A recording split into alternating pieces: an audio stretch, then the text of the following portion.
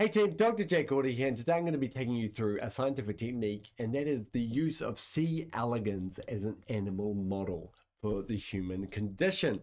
Now, these are very cool, tiny little nematodes that are a couple of cool facts here. One is they're hermaphrodites, and so they produce both sperm and eggs, and they can self-fertilize. Now, that has distinct advantages when we want to breed up pure lines with specific genetic mutations in them that we might have induced through genetic engineering. But because by breeding with themselves, they might remain pure with the genetic mutation that we have put into them. Now, every scientist I've ever met says C. elegans, but there is actually a genus name for it, obviously, and it's Rhodopsis. And I think I got that roughly right, but don't quote me. Nobody ever says the full name. I've even looked for YouTube videos trying to find people saying the full name. Everyone just says C. elegans. Now, this C. elegans here has been genetically engineered because they're actually very easy to genetically engineer, which is one of the benefits of using them as an animal model, to have a fluorescent probe in it so we can see it under the fluorescent microscope, which is really beautiful. Now, what are some of the advantages of the nematode? Well, one advantage is that it's multicellular. So in one of the other videos, I covered the use of yeast as a cell model. And it's a fantastic model for things like the cell cycle, which is something evolutionarily conserved across a very wide range of species. And it can be studied in single-celled organisms. But more complicated things, like how do you organize your body? How does the human body, how do animal bodies organize themselves? Or how does the nervous system work? Or how does development occur? We need a multicellular organism. So one advantage is just to go slightly up the evolutionary tree to the nematode. It's still very distant to us. Our common ancestor was probably around 1 billion years ago. But because they're multicellular, they have muscles, they have nerves, they're much closer evolutionarily speaking than yeast. And so we can investigate some of those key things. For example, we could investigate neurodegenerative diseases that affect neurons because they have neurons. Or we can investigate how you organize the body during embryo development. So there's a couple of other advantages here. Their doubling time is very fast, every 12 hours, compared to mice, which double in the orders of months, humans on the orders of decades. C. elegans can double every 12 hours. So they're a very fast animal model to work with. They feed on E. coli, which is nice and easy. They're multicellular and have a nervous system, but they're still ethical. We kind of deem animal experiments on these worms ethical for many reasons. They are not self-aware, their neuronal complexity is not high enough to have any sort of thoughts or thinking. And perhaps another factor that plays into it is that 4 out of 5 animals on the planet are nematodes. And there are millions of nematodes per shovel load of soil. And there are about 50 billion nematodes per human on the planet. And these guys are coming and going all the time. And so somehow, to me, mentally, that lowers the ethical burden by doing experiments on these very, very simple organisms that have about 1,000 cells. And we have simple measures of health, such as speed. We can track them on the agar as they eat the E. coli, and we can look at their speed. And so if we look at a neurodegenerative disease, if the neurons are dying, they slow down. So we have these really nice measures of health. The other thing is they're transparent, and we can look at them completely under a microscope, and using some clever little microscopes like phase contrast microscopes, which I will cover in the next video.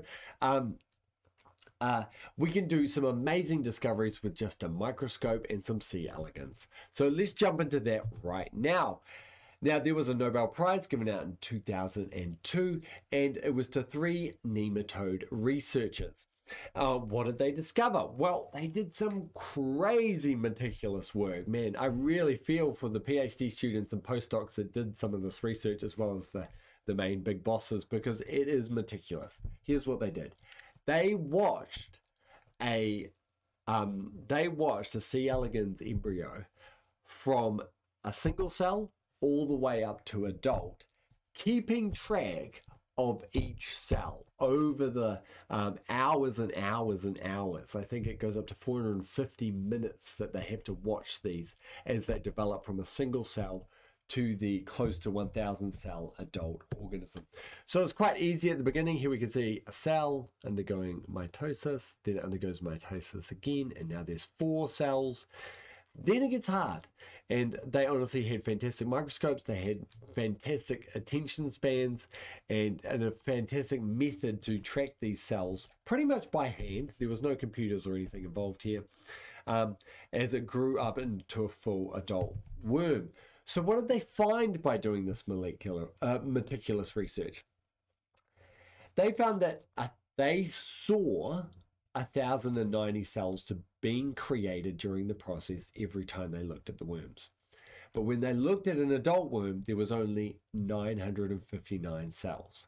So that left them with the question. All good research has an obvious major question, and that is, what happened to the 131 other cells that aren't there in the adult anymore? And what they did, we can actually probably go back and spot it. They noticed these really phase contrast cells appearing in the cycle. So the rest of it is relatively smooth. And then here you can see the odd, very obvious cell. And they wondered what was going on with these cells. So they watched them very closely. And what they found was those cells blebbed into tiny little balls and then disappeared and died, right? So something was happening to those balls that were blebbing, disappearing and dying. What they were immediately aware of was, if this happens every single time, it's not a result of toxins, it's not a result of tissue damage, it's not a result of anything. It is programmed. It is intentional. So this is what they discovered, apoptosis. Technically, I think because of the etymology of the word, it should be called apoptosis, and that second P should be silent. But everyone says apoptosis, which is quite funny because almost by definition, it's not popping. It's apopping, right? A means not. So apopping, it kind of makes sense, right? So apoptosis is not popping. It's blebbing. So the cell breaks up into these little balls, and it breaks up into these blebs, and we call these apoptotic bodies, and they can be seen under the microscope. While it's doing this, it sends out signaling molecules to say, hey, I'm undergoing apoptosis, come eat me, come phagocytose me. So other cells, such as macrophages surrounding the tissue, come over and eat it. This is a very silent, it's a harmless, it's a quiet death, right? That's apoptosis. Necrosis is popping, right? It's when the membrane lyses, the membrane breaks down and the cell lyses and its content spews out in an uncontrolled fashion. This is very inflammatory for a number of reasons. One is that there are toxic things inside of cells. There are digestive enzymes that aren't supposed to be exposed to the extracellular environment. DNA can be toxic. There are acidic things like lysosomes that can break down.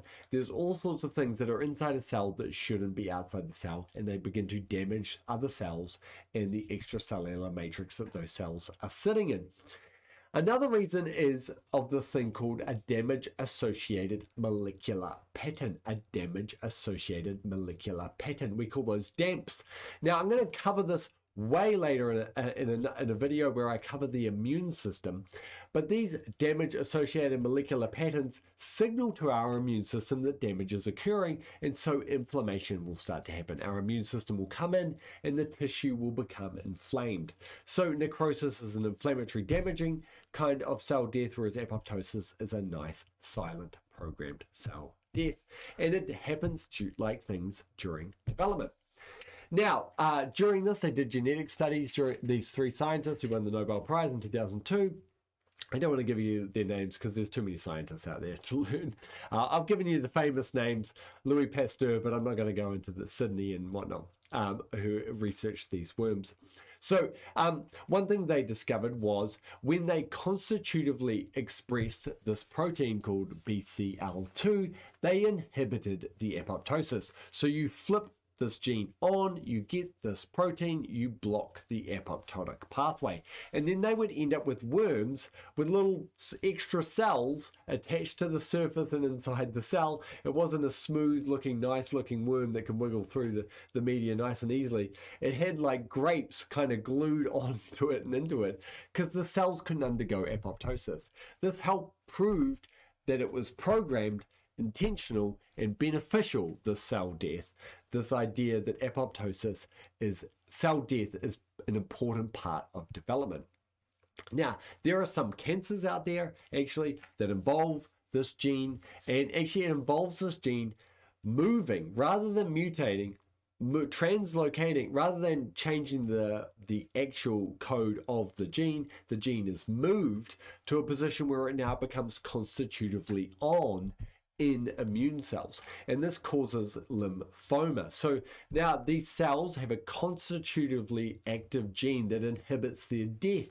So the cells can't die, so they divide and divide and divide without ever dying. So yet another discovery, very important discovery on cell death pathways, which is the yin to the cell division pathways, that is important. Both of those are critically important for cancer.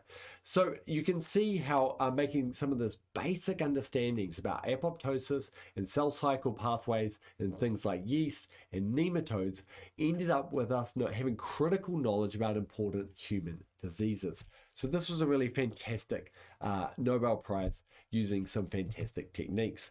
Now, we do this too, obviously, during development. We produce a lot of cells and then we kill them. And one of the famous places these happen is in your brain. Now, I have a 1-year-old and he probably has several billion more neurons than I do. We create more neurons than we kind of need. Now, what happens is the neurons that make successful connections to the correct locations, they survive, but some neurons may have made aberrant connections or incomplete connections, and those ones undergo apoptosis. So around about 15% of your neurons die in the first 2 years of your life, and then after that, there's a very slow gradual age-related neuronal death after that. But this is us doing exactly what those nematodes doing, creating a few too many cells, then those cells undergoing apoptosis to fine-tune the organs of the cells to make sure that we have the exact right number and functionality of it.